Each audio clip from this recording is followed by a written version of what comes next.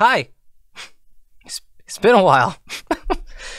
Yeah, so I've been busy doing things, and on this project, as the world's been shut down, I kind of wanted to jump into trying to make a really cool playlist track. And look, I made a really cool playlist track, playlist track, and yeah, so I can click on each note, and you'll see each note also has a letter, so I can see which one it is, and it's corresponded to the scale over here, which I can click and be like, I want to see what this sounds like.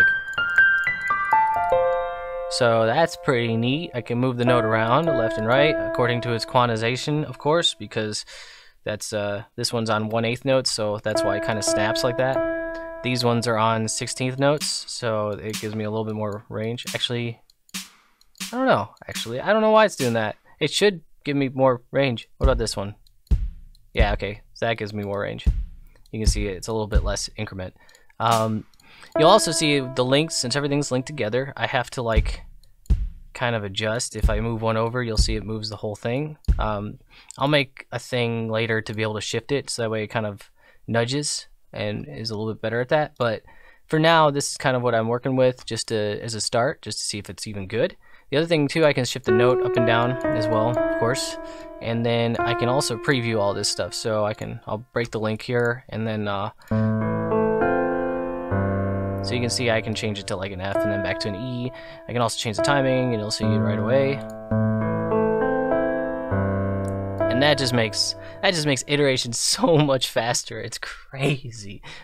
This right here took me about an hour to set up. The last thing that I showed you took me about 8 hours to set up, and it was just the biggest issue I've had so far is none of this has been fun to set up, and now I think this will be a lot better, and I'm hoping it will be. And also just being able to like open up and get a good visual as to like what's even happening with the music is really cool. I don't know where I'm gonna go with this project, but we'll see. So I guess I'll just play the whole thing in a loop for you, just so you can kind of see the whole thing going. And here we go.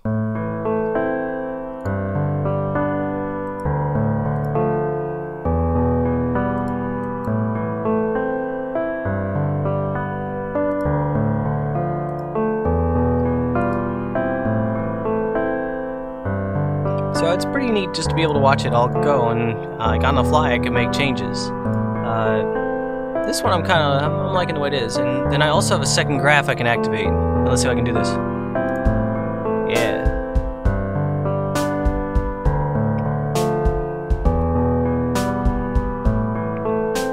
And you'll see this also gets reflected on the second part. I can color code these later, but so one of the biggest issues I have so far, you can see when I'm right clicking and doing all this in here, everything just pauses. And that's because editor tick pauses when you're interacting with UI, which is a huge problem in my case when I'm trying to like save time by not having to always simulate to edit these things on the fly.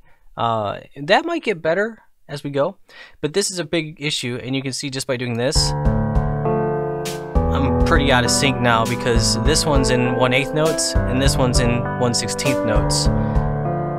So it kind of just, sometimes it can get out of sync. So I'll kill that, and we'll just do that, and I'll also kill this.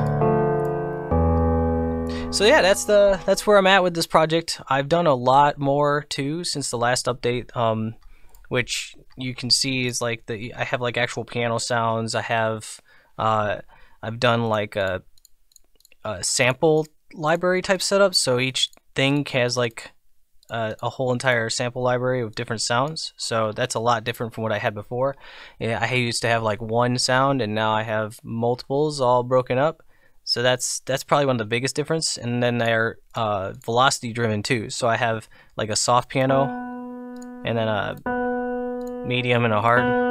You can see there's like slight differences in the sounds, but it's enough that like you can actually switch. And if I was actually playing on the keyboard, it would switch between that based on the velocities. So yeah, that's it. That's where it's at. I hope you enjoyed, and I'm excited to actually move forward with this thing even more. As usual, I'm always excited about this thing, but it's cool to now kind of have a little bit more fun, if not a lot more fun, actually setting up the stupid notes. So yeah, have a good rest of your day. Bye bye, stay healthy.